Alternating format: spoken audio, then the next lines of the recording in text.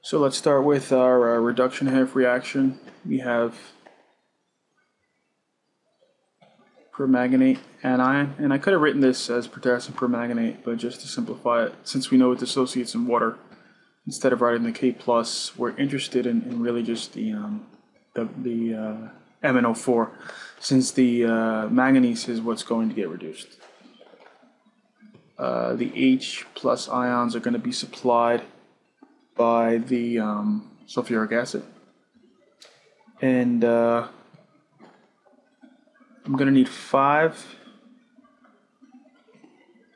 electrons to be able to reduce this guy to Mn2+ and to get 4 waters. And there you have a nice balanced reduction reaction.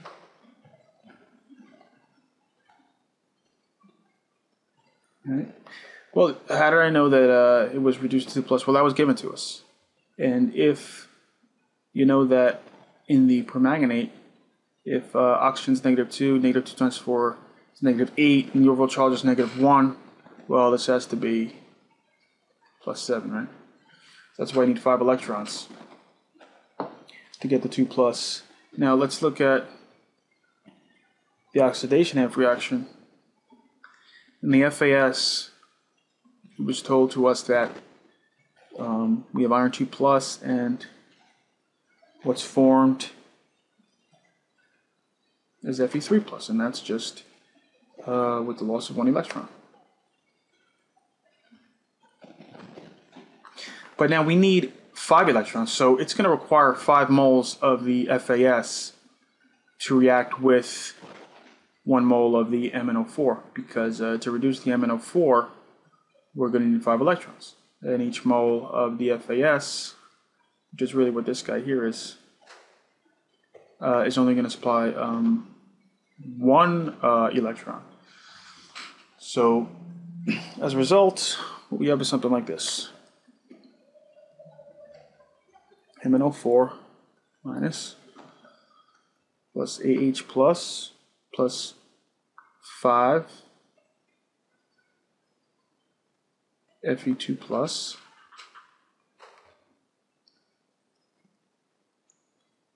yields Mn2 plus 4, it's actually 4 in front of there, 4 H2O plus 5 Fe3 plus. All right, so this is our combination of these two half reactions, and yeah, so since we need since each iron supplies 1 electron, we need 5, so we're going to need 5 irons, right? These 5 electrons from the iron are going to reduce the Mn+7 to the Mn+2 on the right, with the formation of 4 waters. And so let's just note a couple things here. Potassium permanganate is a strong, what type of agent? Well, it loves to get reduced, so it's an oxidizing agent. Right? Oxidizing agents get reduced.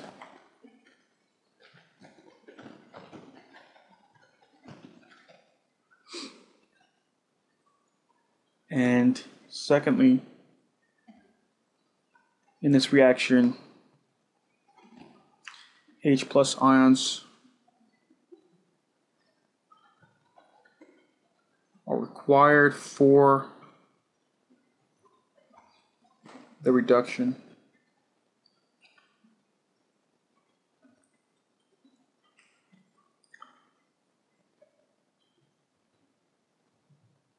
of the permanganate ion. Yeah, so you need these 8 protons here so that you can get 4 waters on the other side, right? So that's why we added the sulfuric acid to help the reduction reaction along. Let's now look at our titration and taking that theory into account. Well, what did we do? We knew first the molar mass of FAS, which is 392.2 grams per mole.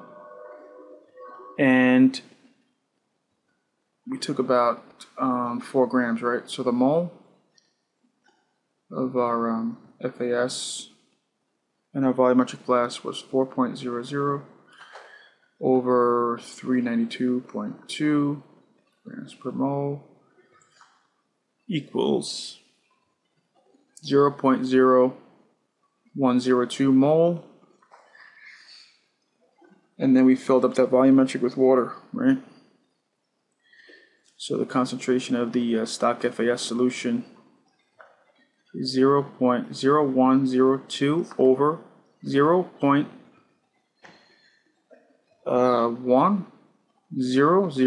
ml, but it's a very accurate volumetric flash, so let's put another 0 there.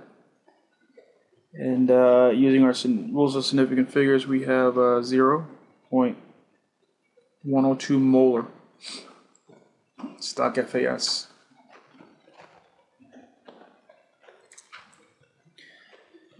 And well, how many moles of FAS did we use to titrate? Let's see. And I'll just put titrate here. But we had an original concentration of 0.102 molar, and we took 25 ml, right? So it was 0.025, let's say 0 liters if you, hopefully you were accurate with your purette. So you have what is that, 3 significant figures for each, so our answer should have 3 significant figures, and that's going to equal 0.00255 mole.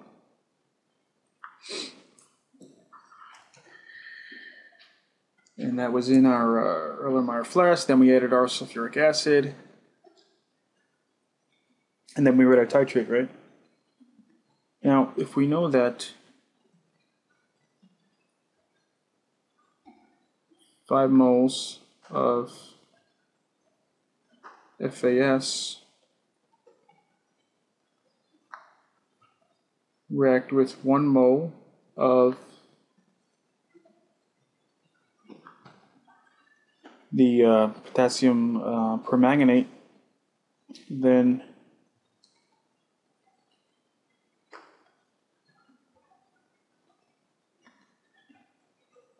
the moles of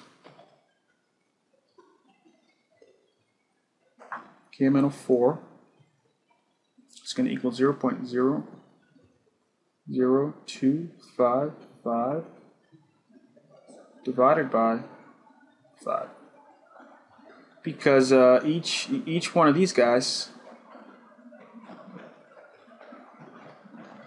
is going to eat up 5 ions, right, for those 5 electrons. So the number of moles of KMnO4 we can figure out because it's 0.00255 with the number of moles of FAS divided by 5. So that's going to equal 0.000510 moles. Right. So we have our 1 to 5 ratio, and now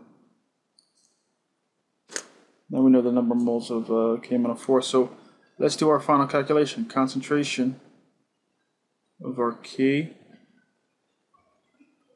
KMnO4 equals 0.000510 moles over, well, let's say you titrated on average between your 2 or 3 trials 0.0502 liters, which is about, what is that, 50.2 ml, right?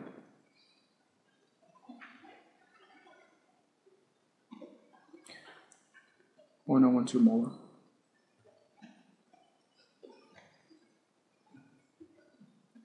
So why did the bottle say, or actually read